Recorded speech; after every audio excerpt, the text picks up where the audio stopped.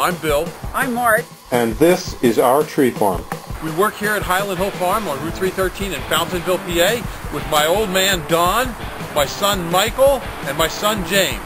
And one thing we've learned after 35 years in the tree business, we never know what job we're going to do next. Here behind me is an example of a Winterburn holly. This is a Nellie Stevens holly. Many Nellie Stevens hollies got Winterburn in Pennsylvania this year. This is 2014. We had a very bad, cold winter with lots of winds and many days where the high temperature was in the teens. When you see trees like this, it is something to be concerned about, and you should monitor it. There is a couple things you can do. The first thing to do is, a lot of people like to take off the dead leaves.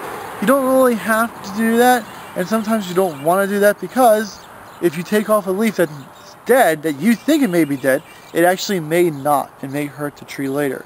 The best thing to do is to wait for a little bit later in the spring to see which leaves are actually good and which leaves are actually bad before you remove anything. The next thing you can also look at is that this one here, it has lots of green stems on it.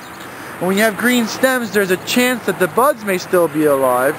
So don't remove stems that are green. Wait until later in the spring to see which stems blossom out with new buds and flowers and which stems are actually truly dead. You can see right on this one here, it's just about ready to flower with the flowers of the Nellie Stevens holly. So you don't know how far back where the buds are. Just give it some time and you'll see which buds are alive and which buds are dead. The main idea is, don't panic when you see your plants like this. Give it some time, see how the plant's going to react before you go start ripping out and getting new trees. And this was a well-established Nellie Stevens, is that correct?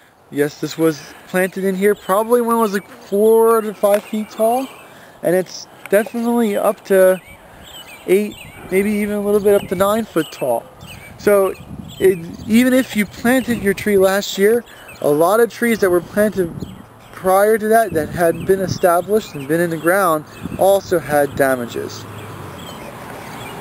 Well, thank you, Mike. And what other trees suffered windburn damage this year from the severe winter? All evergreens suffered this year. It doesn't matter whether it was a spruce, a pine, a holly, a skip laurel, yew, they all got hurt with this really bad wet winter. Just give whatever you see. Sometimes you'll see stuff that loses its needles, some of it doesn't look very good. Whatever it is, just take a look at it and let it do what it's going to do. Don't force something or don't start cutting until you know what is actually dead. Okay, thank you very much. If you have any questions, you can call Michael at 267-446-2376. All right, very good.